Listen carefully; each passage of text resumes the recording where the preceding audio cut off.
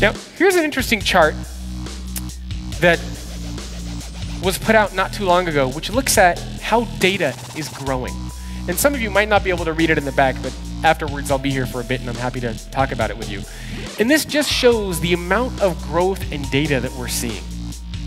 To give you some perspective, in 2011, the entire world created around 1.8 zettabytes. That is equivalent to everybody in the entire world getting 200 million high-definition MRI scans every day. That's equivalent to taking 32 gig iPads, filling them up with information, and building the Great Wall of China, but twice the height. This was 2011. Look at the projections that we're starting to see for 2020. And that gives you some idea of where we're going. This is in 5 years.